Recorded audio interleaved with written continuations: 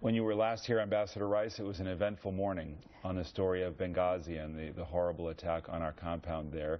We haven't seen you in a while. As you look back at your involvement in all of that, do you have any regrets?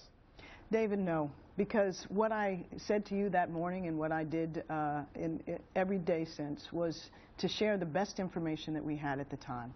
The information I provided, which I explained to you, was what we had at the moment. It could change. I commented that this was based on what we knew on that morning, was provided to me and my colleagues, and indeed to Congress, by the intelligence community.